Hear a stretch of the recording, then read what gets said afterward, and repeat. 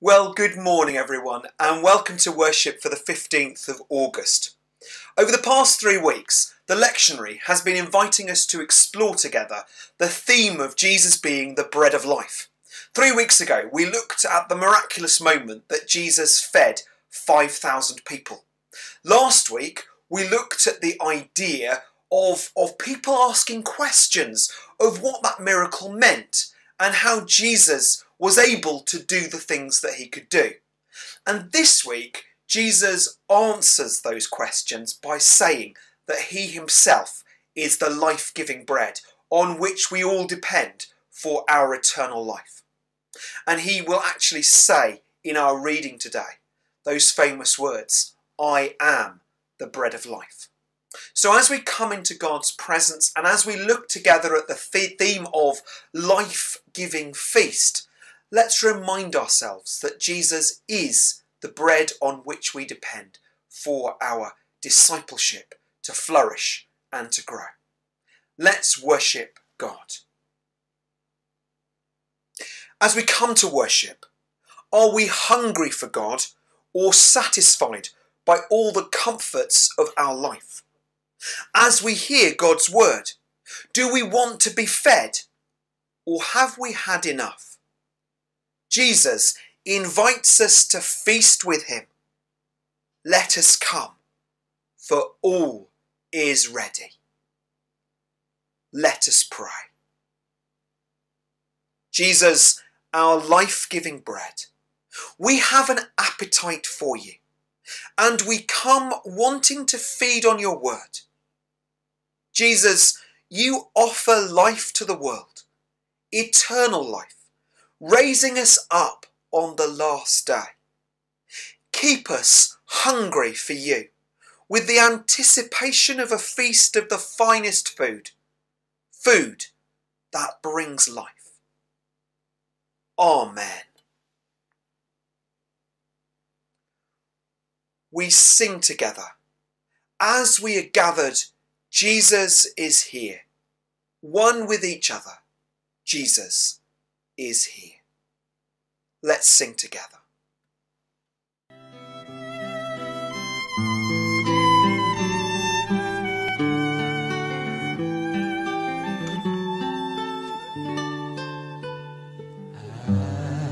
As we are gathered,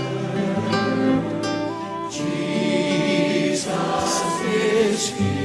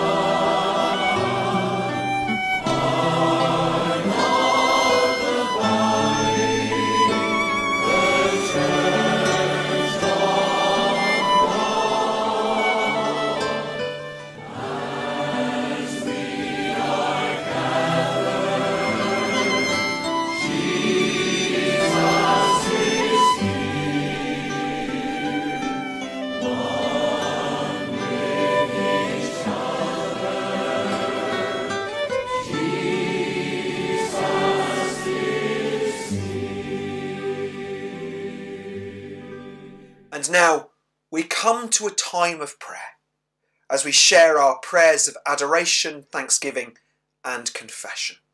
Let's pray together. O God, your word became flesh and lived among us. Thank you that you moved into our neighbourhood, that you are present with us right now, dwelling in our hearts and in our homes. Holy God, you are worthy to be praised. Holy Spirit, we worship you. Living bread, we adore you. Hospitable God, you always open your loving arms and welcome us. You have gone ahead of us into our communities, and you are residing there, hoping that we might join you and invite others to join in too. Thank you that we are always welcome to sit and eat with you, to spend time intimately with you, to hang out together. Thank you that there is nothing too much for you. You are the ultimate sacrifice. You paid the price so that we might live. We praise you, friend and Saviour. Amen. And continuing in prayer, our prayer of confession. Lord, when we are not as hospitable as you were, forgive us, Lord, we pray. When we drain life out of people rather than be life-giving, forgive us, Lord, we pray. When we damage relationships rather than repair them, forgive us, Lord, we pray. When we seek self first and don't share who we are, forgive us, Lord, we pray. Make us whole, Lord. Make us whole today.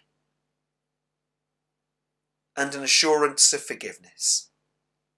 Lamb of God, you paid the ultimate price on the cross. Your body was broken and your blood was shed. And by your stripes we are healed and forgiven. Amen. And we gather all our prayers together, praying the prayer that Jesus has taught all his disciples to pray, praying together, Our Father, who art in heaven, hallowed be thy name. Thy kingdom come, thy will be done, on earth as it is in heaven. Give us this day our daily bread, and forgive us our trespasses, as we forgive those who trespass against us. And lead us not into temptation, but deliver us from evil. For thine is the kingdom, the power, and the glory, for ever and ever. Amen.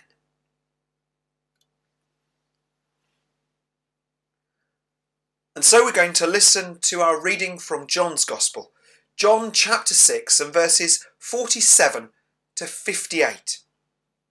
And I shall be reading this from the Message translation of the Bible by Eugene Peterson. So let's listen now to God's word. I'm telling you the most solemn and sober truth now. Whoever believes in me has real life, eternal life. I am the bread of life. Your ancestors ate the manna bread in the desert and died. But now here is the bread that truly comes down out of heaven. Anyone eating this bread will not die ever. I am the bread, living bread, who came down out of heaven. Anyone who eats this bread will live, and forever. The bread that I present to the world so that it can eat and live is myself, this flesh and blood self. At this, the Jews started fighting among themselves. How can this man serve up his flesh for a meal? But Jesus didn't give an inch.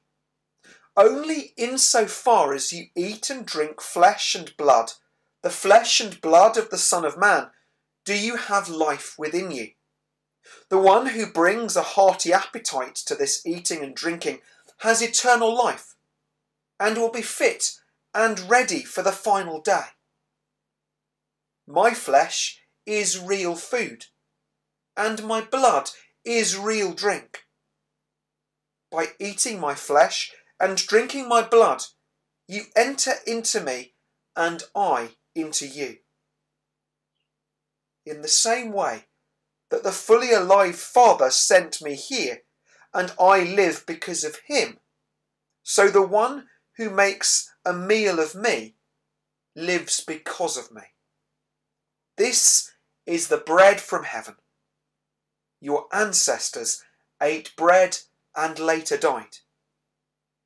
Whoever eats this bread will always live. In this is the word of the Lord. Thanks be to God. I decided that for this service we would listen to two reflections on that reading. One that is taken from a book written by Bob Hartman, who is a youth worker who seeks to enable the Bible to be told to all ages of people. And this comes from his book Telling the Bible, over 100 stories to read out loud. And that looks at I Am the Bread. And then I decided that for the second part of the reflection, I would use the reflection that I found on the Roots on the Web website. So both these, I think, enable us to reflect together on those very tricky words that we've just heard read from John's Gospel. So let's first of all listen to this reflection entitled, I Am the Bread.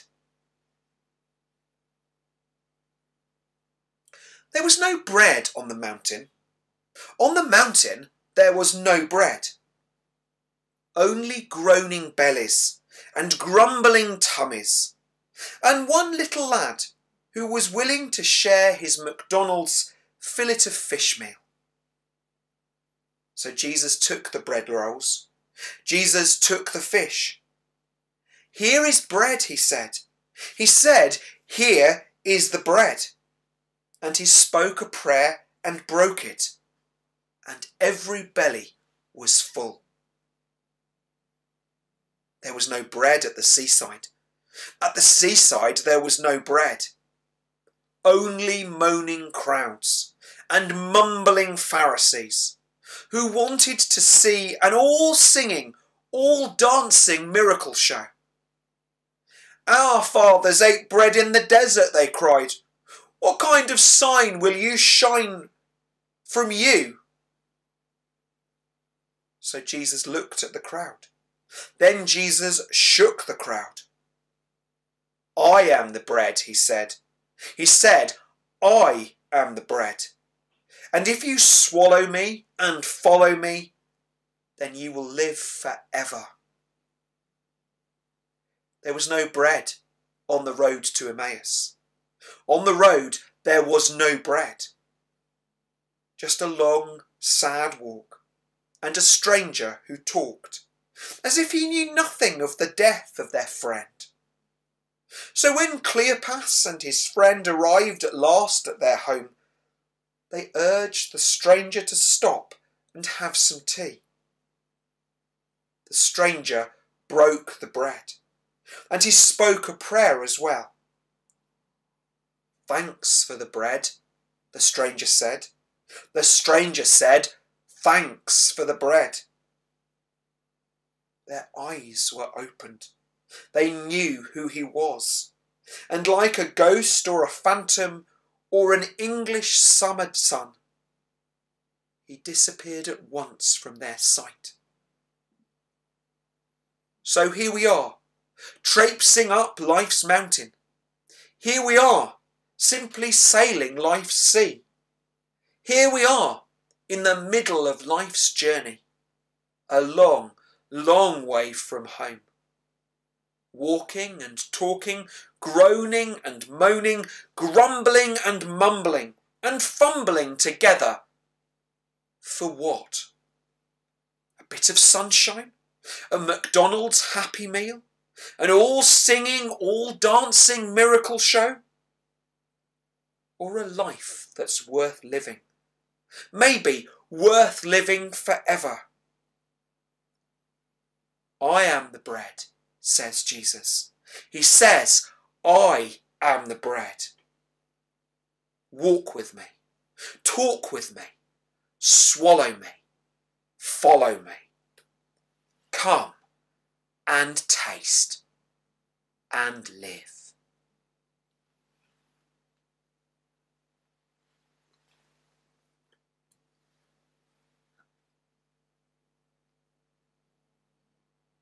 I want us to use our imaginations this morning, and I want us to imagine that we're entering a church for the first time.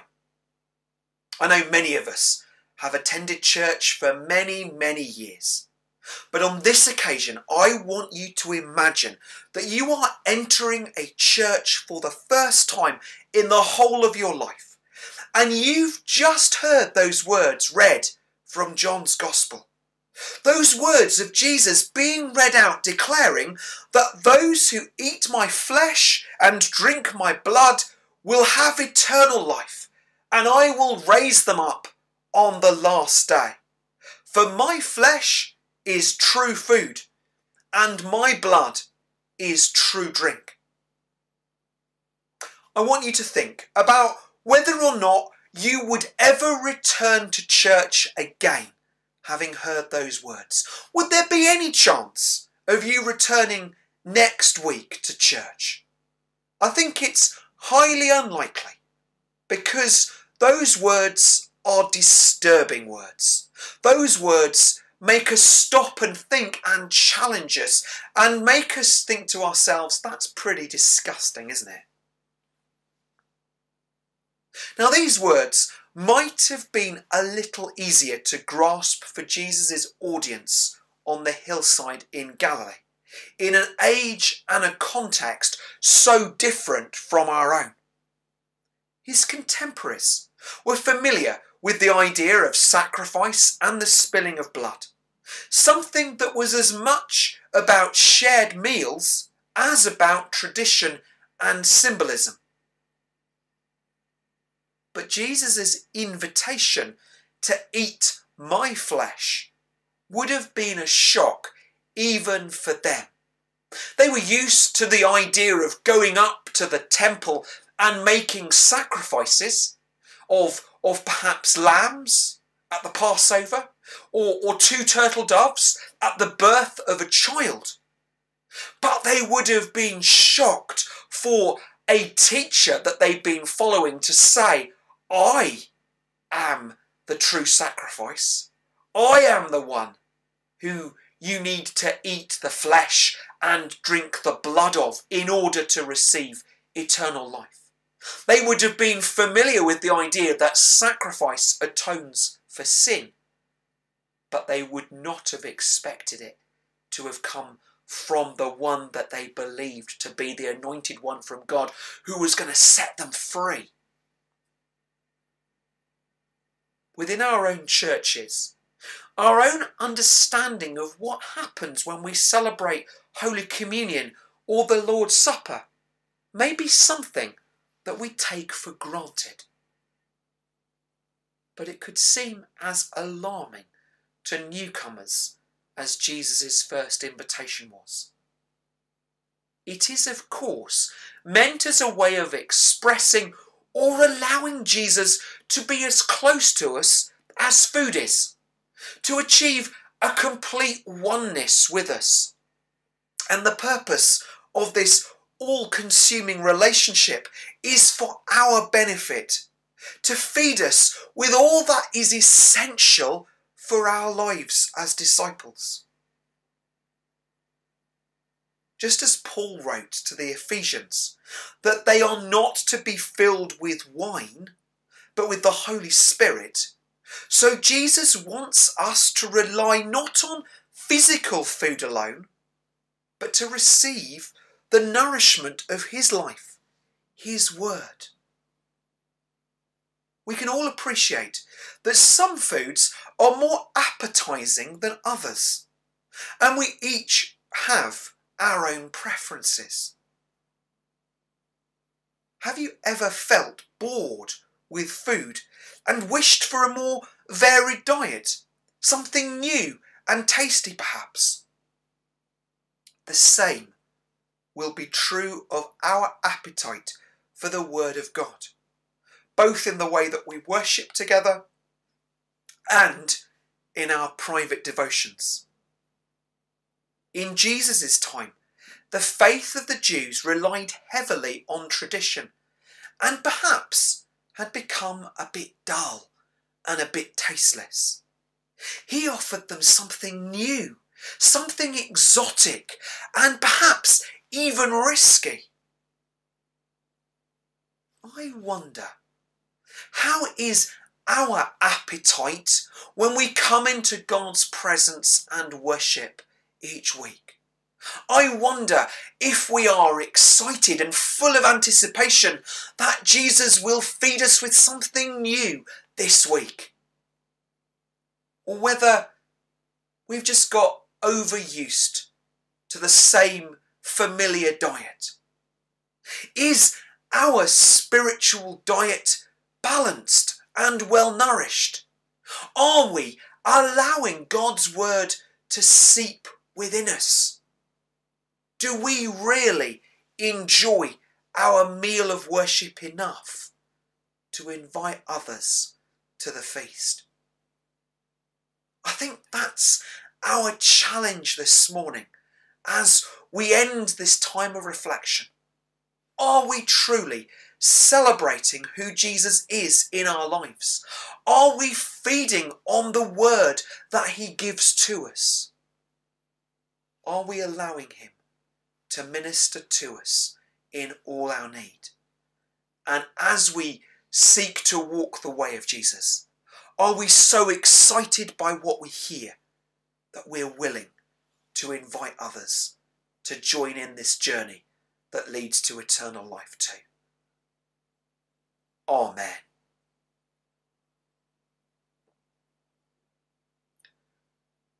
In response to what we've heard, we're going to pray together.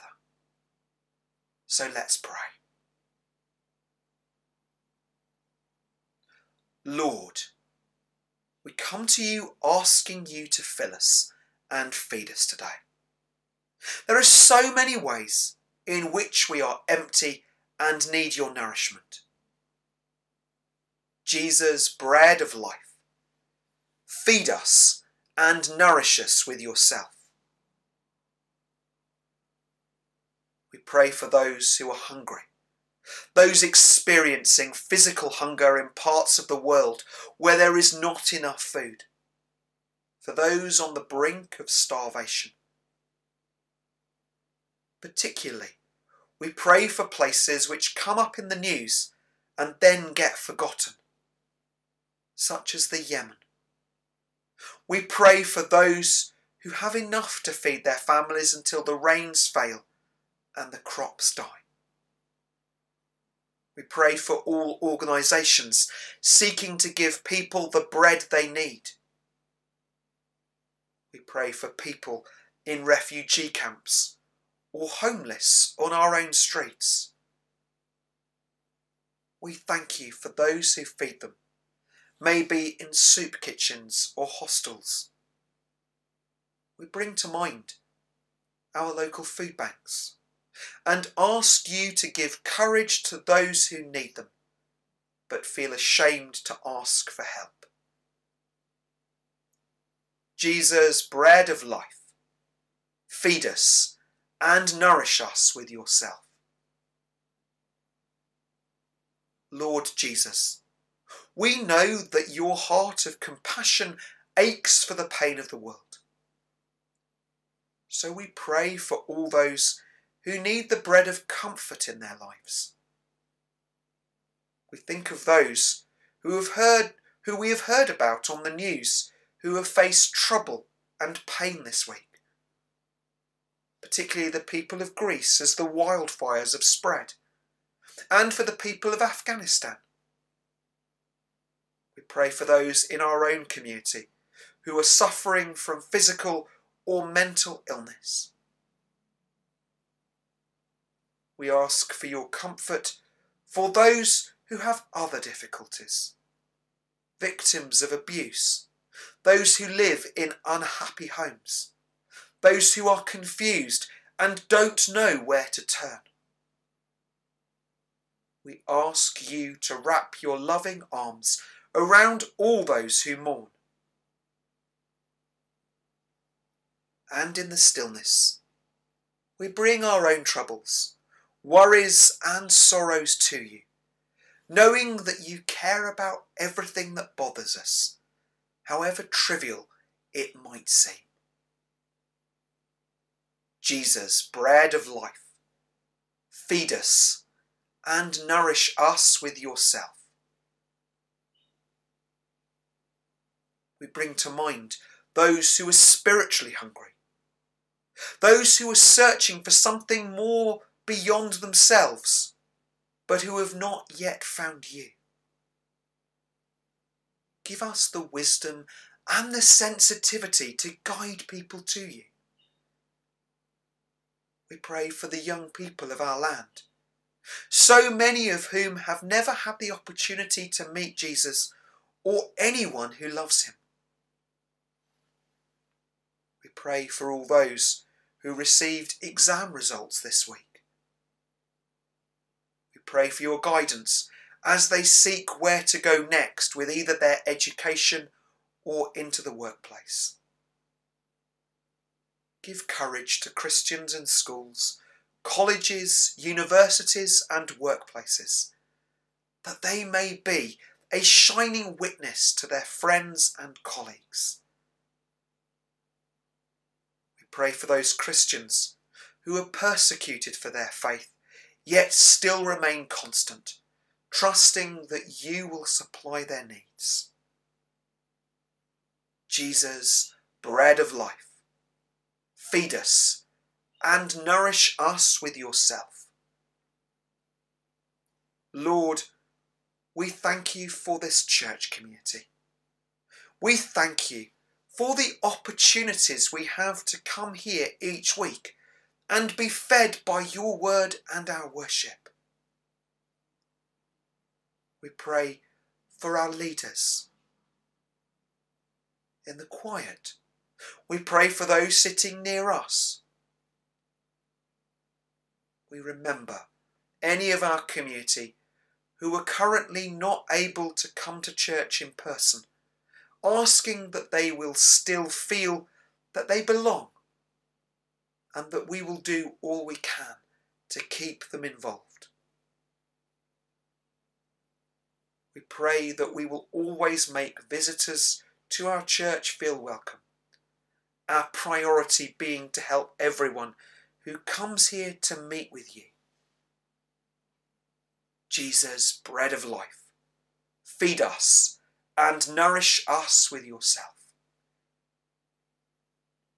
Finally, Lord, in the stillness, we bring our own personal needs to you.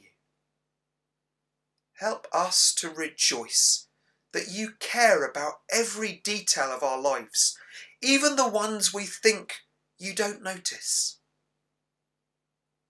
We ask that you will give us food for our journeys this week. We name in the silence places or situations that might be hard for us. Nourish us with your presence in every situation we find ourselves, particularly those unexpected moments where we need extra help. Help us to go out from here, knowing that we have met with you and have been fed by you this morning. Jesus, bread of life, feed us and nourish us with yourself. Breathe your life into our lives. Fill us with your Spirit, that we may overflow with you. In Jesus' name we pray. Amen.